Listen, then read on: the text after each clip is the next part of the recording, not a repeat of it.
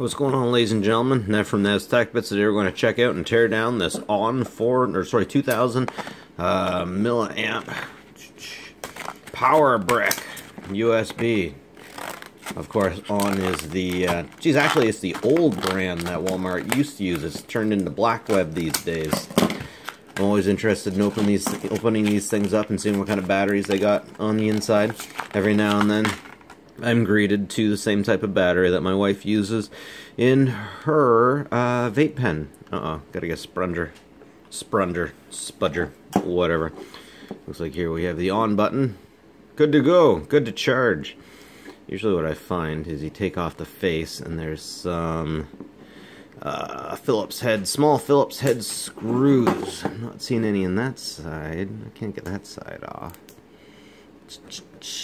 You know what, we'll be right back. Holy Christ, I gotta say, Walmart did a great job making sure that I can't get into this thing. Guess I'll need to use some more hammer. Oh my god, guys, it looks like it is one. I think I can use this in my wife's vape. Anyways, let's take a look in here. $5, got this for $5. Sitting in, like, yeah. Man, I gotta say, this is the hardest one I've ever had to get out. Got some goo in there. Some dry goo. Some caulking. There's a flux capacitor right there, that chip right there. Now, in getting this out, I scraped the battery. That is no good. Seriously, that's no good.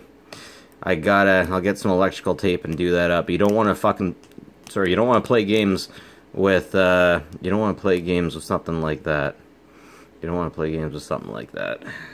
Alright, now I'll scrape this stuff off and see what I have. And I was right. It is an 18650. Very nice. Very nice. Not as good as some of the other ones I got, but not bad. Not bad. Anyways, that's it, folks. Have a good one.